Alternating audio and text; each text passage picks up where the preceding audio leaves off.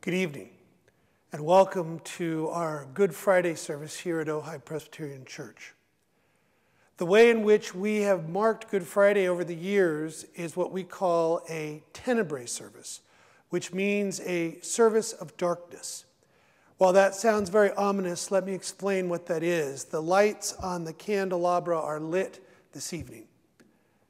And what happens is, as we read the story of Jesus' betrayal and arrest and trial and crucifixion and death, after each reading we extinguish one of these candles. The candles that mark that the light of the world has been diminished and leaves at the cross. And as we read this story, we are reminded not only of the seriousness with which Jesus brought the kingdom of God into being, but if you listen closely, there's also a deep, resonant note of love and of light. And after each reading, we will be led in a musical interpretation of that reading. And the vision is that the reading of the story and the reflection of the music draws us into this moment, that we might not only take this moment seriously, but also experience a love that overcomes betrayal, that overcomes evil, and even overcomes death to bring new life. I'm glad that you've joined us this evening. Let us enter into worship. Our story of Holy Week begins with a reading from the Gospel of Matthew. When evening came, he settled down with the 12. As they were eating, he said, "I'm telling you the truth. One of you will betray me." They were extremely upset and began to say one by one, "It's not me, is it, Master?" "It's one who dipped his hand with me in the dish," Jesus replied. "That's the one who will betray me. The Son of Man is on his way as the Bible said it would happen, but it's misery for the man who hands him over. It would be better for that man if he'd never been born." At this, Judas, who was planning to betray him, said, "It isn't me, is it, teacher?" "You've just said so," he replied. As they were eating, Jesus took some bread, blessed it, broke it, and gave it to the disciples. "Take it and eat it," he said. "This is my body." Then he took a cup, and after giving thanks, he gave it to them. "Drink this, all of you," he said. "This is my blood of the covenant, which is poured out for many for the forgiveness of sins. But let me tell you this, I will not drink any more from this fruit of the vine until that day when I drink it new with you in the kingdom of my Father." This is the word of the Lord.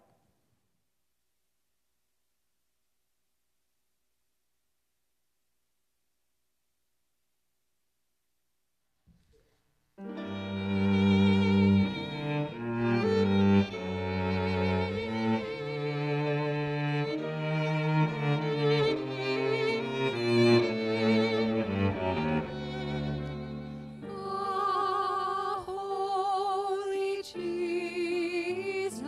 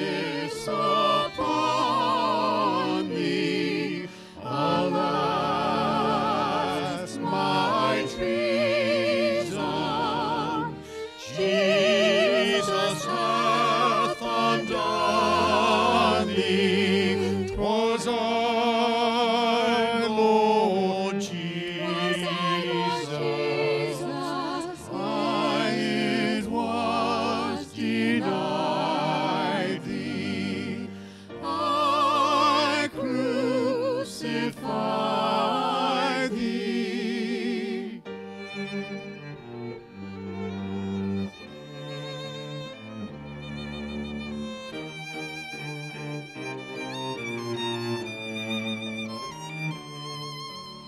Therefore, kind Jesus,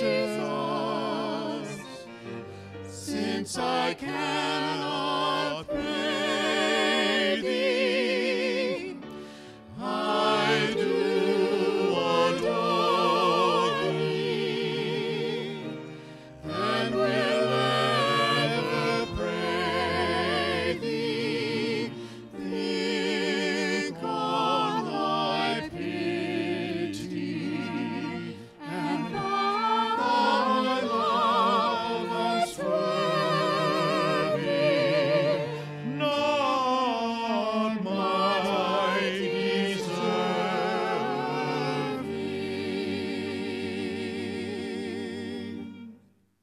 Our story continues. So Jesus went with them to the place called Gethsemane. You sit here, he said to the disciples, while I go over there and pray. He took Peter and the 2 sons of Zebedee with him and began to be very upset and distressed. My soul is overwhelmed with grief, he said, even to death. Stay here and keep watch with me. Then, going a little further on, he fell on his face and prayed. My Father, he said, if it is possible, please let this cup go away from me. But not what I want, but what you want. He came back to the disciples and found them asleep. So, he said to Peter, couldn't you keep watch with me for a single hour? Watch and pray so that you don't get pulled down into the time of testing. The spirit is eager, but the body is weak. Again, for the second time, he went off and said, my Father, if it's not possible for this to pass unless I drink it, let your will be done. Again, he came and found them asleep. Their eyes were heavy. Once more, he left them and went away. He prayed for the 3rd time, using the same words once again. Then he came back to the disciples. You can sleep now, he said, and have a good rest. Look, the time has come, and the Son of Man is given over into the hands of wicked people. Get up and let's be going. Look, here comes the one who's going to betray me. While Jesus was still speaking, there was Judas, one of the 12. He had come with a large crowd with swords and clubs from the chief priests and the elders of the people. The one who was intending to betray him gave them a sign. The one I kiss, that's him. Grab hold of him. So he went up at once to Jesus and said, greetings, teacher, and kissed him. My friend, said Jesus, what are you doing here? Then they came and laid hands on Jesus and arrested him. This is the word of the Lord.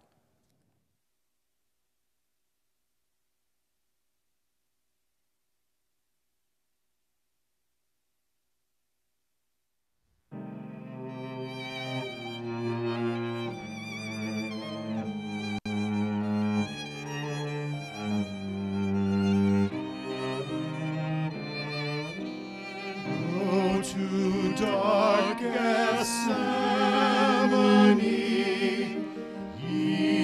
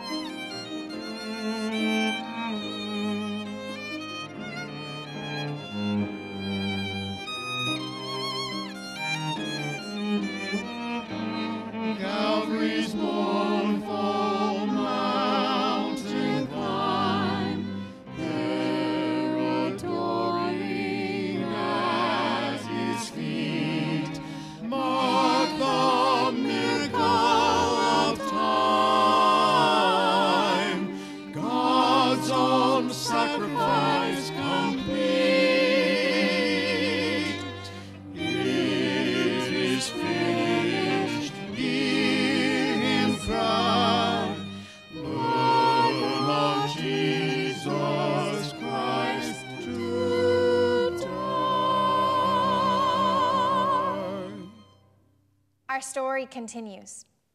Meanwhile, Peter sat outside in the courtyard. One of the servant girls came up to him.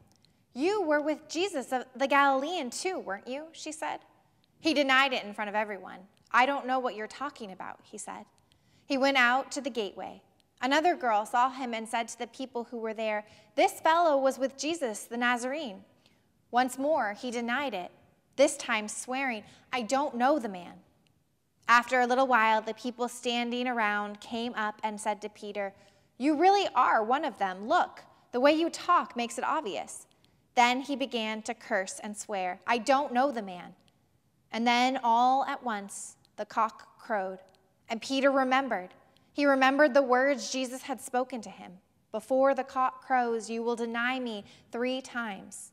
And he went outside and cried like a baby. This is the word of the Lord.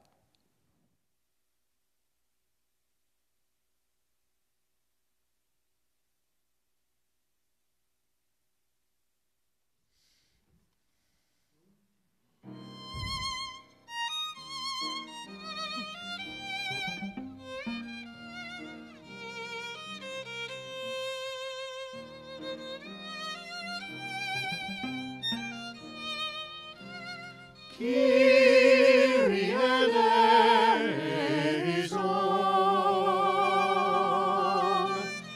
Kyrie eleison,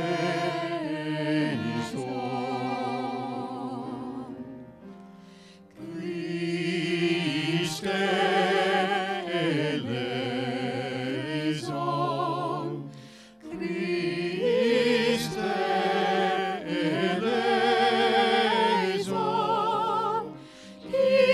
Kyrie eleison, Kyrie eleison,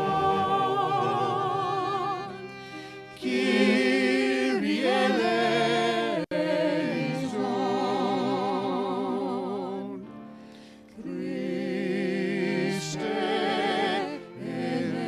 eleison, Christe eleison,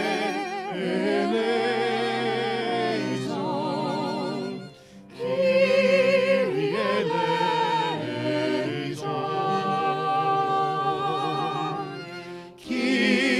Kyrie eleison.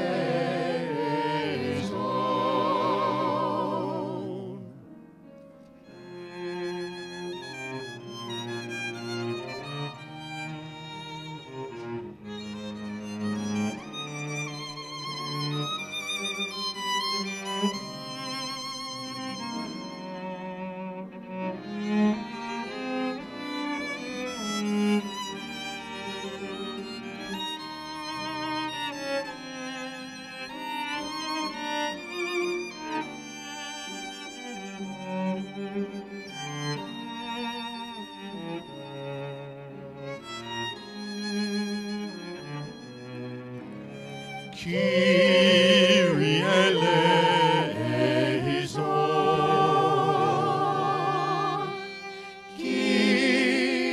Christe eleison, Christe eleison, Kyrie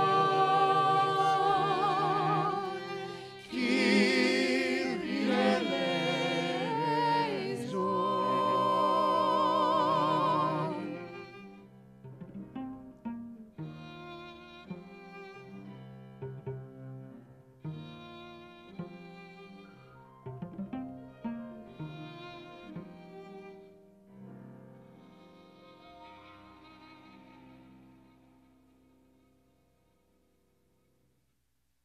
Our story continues. So Jesus stood in front of the governor. "Are you the king of the Jews?" the governor asked him. "If you say so," replied Jesus. The chief priests and elders poured out their accusations against him, but he made no answer. Then Pilate said to him, "Don't you hear all this evidence they're bringing against you?" He gave him no answer, not even a word, which quite astonished the governor. The high priests and the elders persuaded the crowds to ask for Barabbas and to have Jesus killed. So when the governor came back to them again and asked, "Which of the two do you want me to release for you?" they said, "Barabbas." "So what shall I do with Jesus, the so-called Messiah?" asked Pilate. "Let him be crucified," they all said. "Why?" asked Pilate. "What's he done wrong?" But they shouted all the louder, "Let him be crucified." Pilate saw that it was no good. In fact, there was a riot brewing. So he took some water and washed his hands in front of the crowd. "I'm not guilty of this man's blood," he said. "It's your problem. Let his blood be on us," answered all the people, "and on our children." Then Pilate released Barabbas for them. He had Jesus flogged and handed him over to be crucified. Then the soldiers of the governor took Jesus into the barracks and gathered the whole regiment together. They took off his clothes and dressed him up in a scarlet military cloak. They wove a crown out of thorns and stuck it on his head and put a reed in his right hand. Then they knelt down in front of him. "Greetings, King of the Jews," they said, making fun of him. This is the word of the Lord.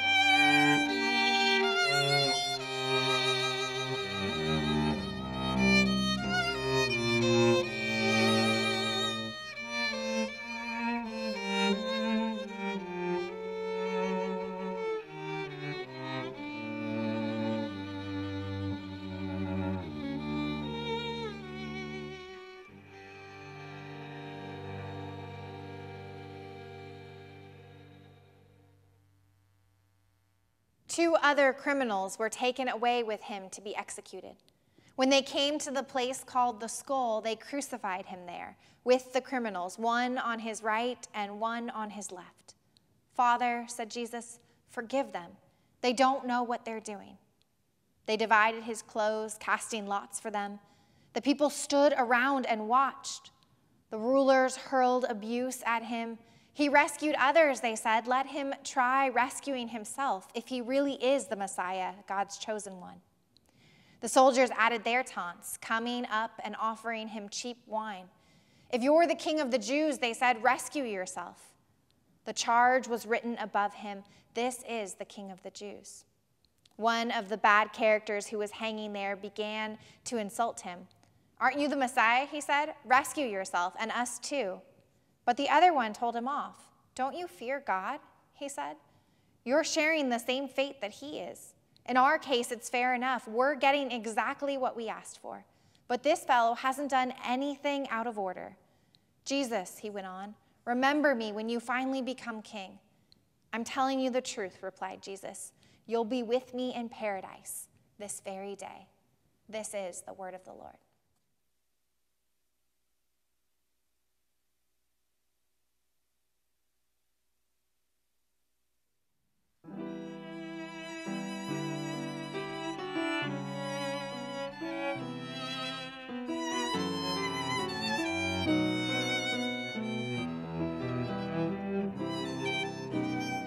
Alas, and did my Savior bleed?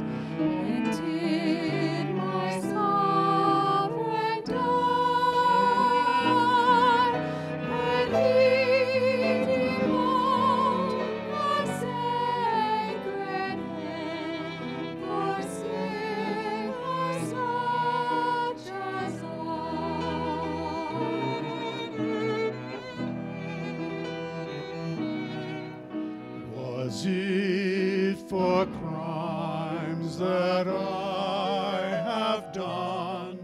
He groaned upon the tree.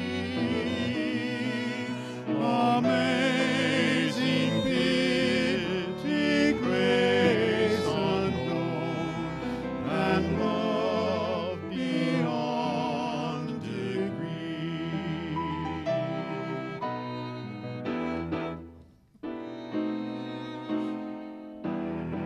But might the sun in darkness hide, and should its glories dim, when God the mighty Maker died for his own creatures' sin?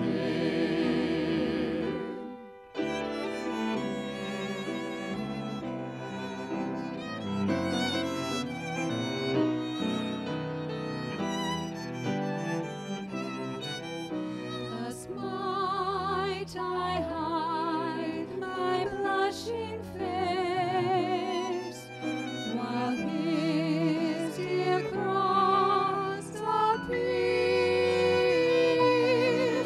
Dissolve my heart in thankfulness, and melt mine eyes to sin. But drops of grief can ne'er repay the debt of love I owe. Dear Lord, I give myself away. 'Tis all that I can do. 'Tis all that I can do.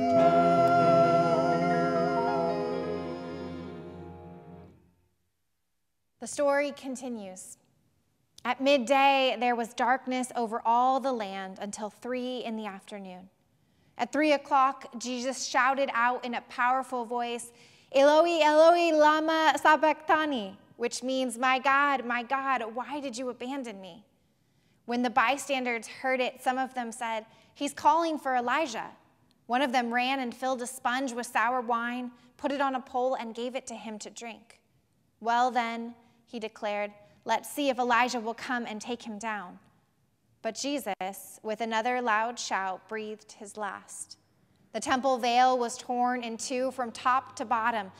When the centurion who was standing facing him saw that he died in this way, he said, "This fellow really was God's son."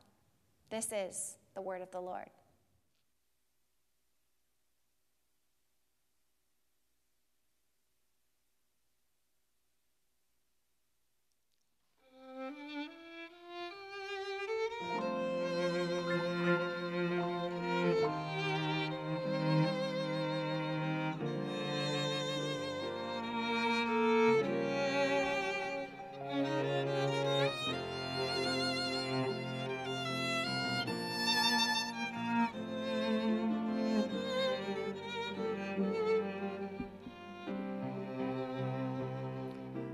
When I survey the wondrous cross on which the Prince of Glory died, my richest gains I count but loss, and pour content on all my pride. See from his head, from his hands, from his feet. Sorrow and love flow mingled down. Did e'er such love and sorrow meet? Or thorns compose so rich a crown?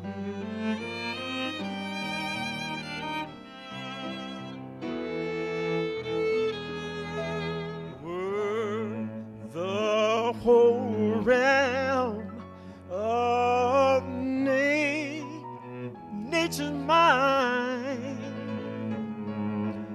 that were a present far, far too small, a love so amazing and so divine,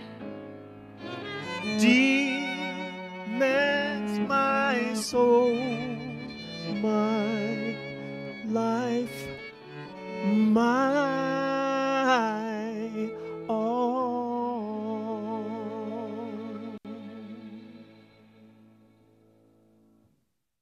Good Friday is a tricky evening to preach. In some ways, it's straightforward. There is the story of betrayal, of trial, and of crucifixion. These parts of the story we're actually quite familiar with. But those, while all parts of the story, don't make up the whole. So often on Good Friday, we focus on the cross, and that's an appropriate focus for Good Friday. But what is it that we're actually saying about the cross? When I worked in camping ministry in college, each week during the summer, we'd have a different speaker that would come up and share the gospel with the students from the various churches that were at camp that week. And we as a staff knew every week that Wednesday would be the day they would talk about the cross. And each one tried to approach it in their own way. Some tried to water it down to just an unpleasant experience that Jesus had to go through. Others tried to go into all the horrific detail of what execution by crucifixion looked like. But to be honest, I don't remember any of them ever explaining what was going on the cross. And yet, the cross is an absolutely critical part of the story, not just of Jesus' death, but of God's love. And it seems incongruous to talk about God's love and talk about the cross. But the two are linked together. You know, you hear that passage so often from the Gospel of John, for God so loved the world that he gave his only begotten Son. But so often we think when we read that, or I should say as we hear it preached, what we often hear when people go into the gruesome details of the cross, what we hear is, for God so hated the world that he killed his only Son. But John's proclamation of God's love is actually the key to understanding what the cross is all about. When you read the whole big picture of the Gospels, starting in Genesis, there is the story of God's creation and God declaring it good. And then when you get to the end of the creation story on the Friday, God's work is finished and God rests on the Sabbath. Then you hear of Adam and Eve, God's good creation, becoming separated from God by their unwillingness to be God's good creatures. They want to be more than the creature, only to discover that they cannot, and they cannot reclaim their innocence. So when you move through the whole story of the Gospels all the way to this point that Megan read tonight, when you come to the cross, on the cross, Jesus says these words, "It is finished." The same words that are spoken on the last working day of creation. God looked upon all he had made, and it was good. And so what you have on the cross is Jesus dying an awful death so that the brokenness of this world, the seeking an identity apart from God, is overcome. God so loved the world that he gave Christ so that in Christ's actions, the separation, the brokenness, and all the wrong directions that the world has chosen to take are overcome. Overcome with a love that willingly gives itself to the cross, knowing what it'll entail. A love that willingly gives itself. Because God so loved the world, us, that God wants to bring all things back into order. And so while the cross does deal with personal sin, it also deals with social evil. The brokenness of our world, the broken systems, the racism, the hatred, the political striving, the small views of the world where we find identity that separate us, as opposed to the large view of the world that we are God's children, destined and created to live together in such a way that it brings glory to God. The cross is the place where rebellion is finished and reconciliation and newness and a new purpose has begun. So this is a heavy evening. It is a moment where we pause and say, we are here because in love God went to the cross so that through the cross we might live again. But even more than that, we are here to say that God so loved the world that God went to the cross to redeem us, that we might be about redeeming the world for God's kingdom. You see, the cross has everything to do with society, not just individuals. It has to do with confronting the broken powers of this world and saying, we, not just I, we no longer belong to them. And we can turn away from them because we are loved with a love that gave the only Son,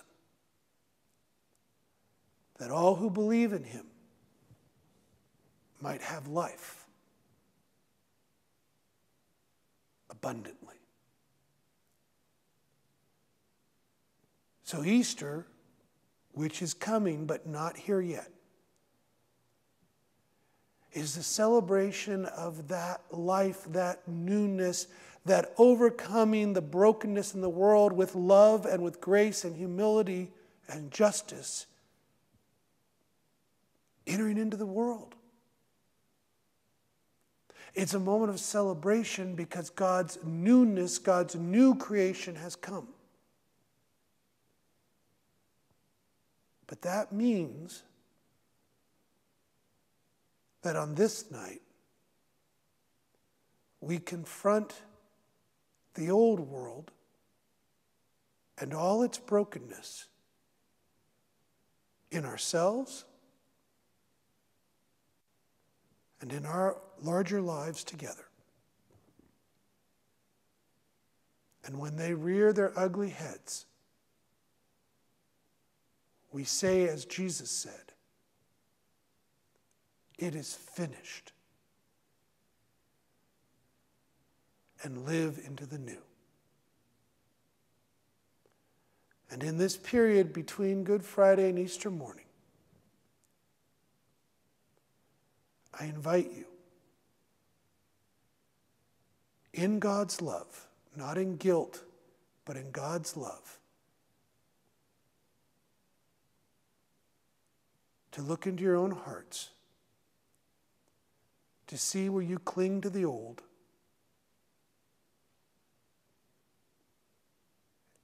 and to put it behind you. Because in love, it has lost its power. Please join with me in prayer. Lord God, as we pause on this Holy of Nights,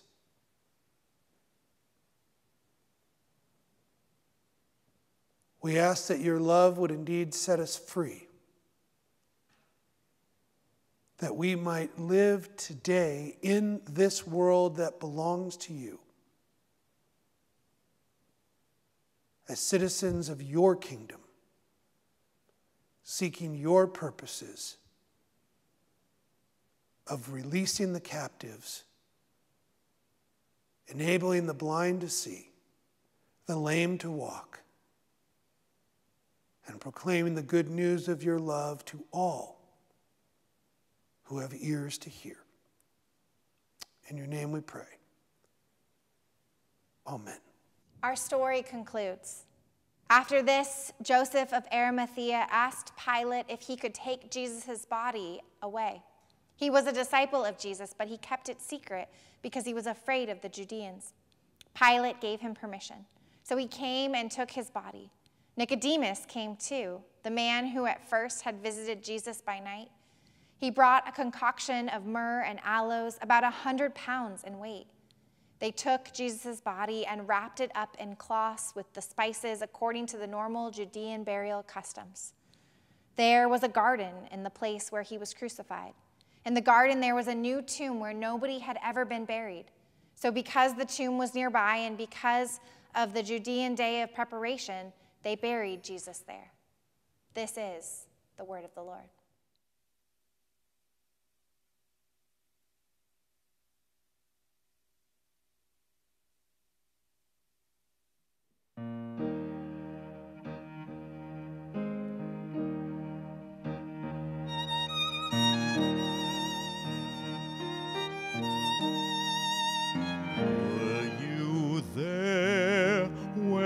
They crucified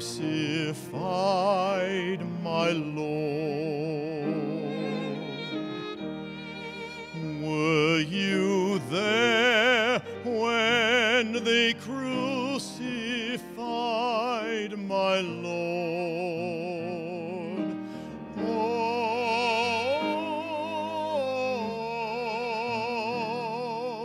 sometimes it causes me to tremble, tremble, tremble. Were you there when they crucified my Lord?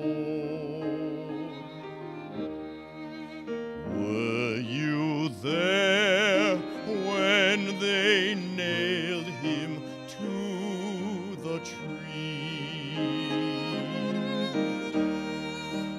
Were you there when they nailed him to the tree?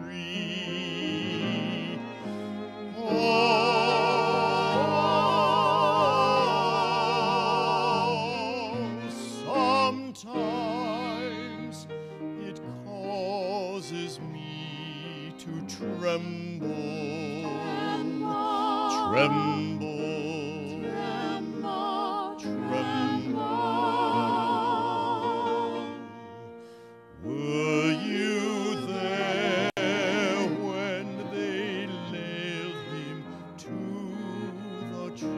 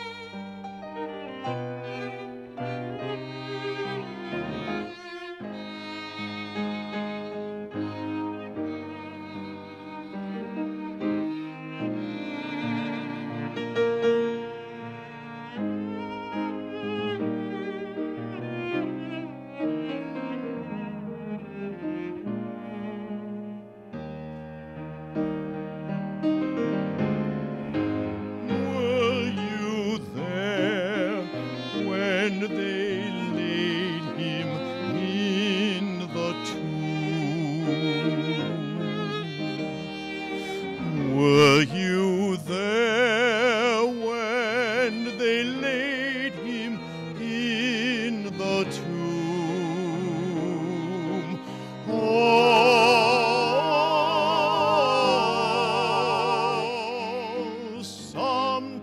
Sometimes it causes me to tremble, tremble.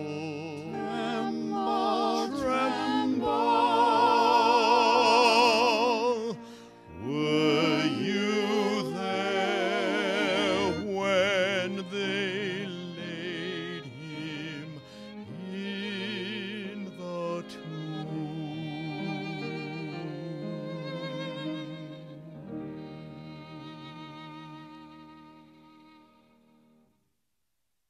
And now, as you go forth into this Good Friday night, may the grace of our Lord Jesus Christ be the last and only word you hear. May the love of God lead you into the kingdom. And may the Spirit walk you to Easter morning and the abundant life that awaits in God's new world.